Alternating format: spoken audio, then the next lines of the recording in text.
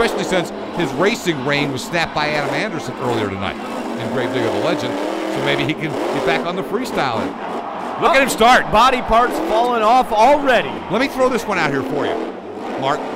Normally, Max D goes last or second to last, pretty much always. He has actually coming out in this draw 19th. He's getting more fresh stuff to hit than he normally would get out here. Will that help him? I think it could help him, that's for sure.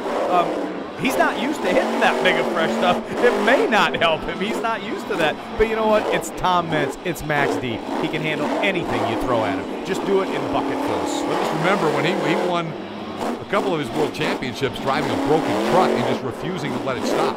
So let's see what he's got here. That truck is hanging in there.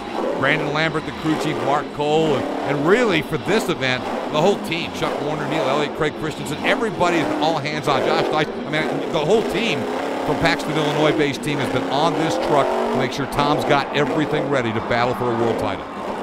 And he's having a great run. He's looking awesome so far. That truck looks awesome. You know, Tom Meents is just classic Meents fashion. No matter what he does, it's always big. It's always impressive. And is there a name for that? We call it Cyclone, Spin Cyclone. It's faster than that. Yeah, but it's also the first one that's really been done that effectively on the clock. We've seen good donuts. Correct. Those actually got scored.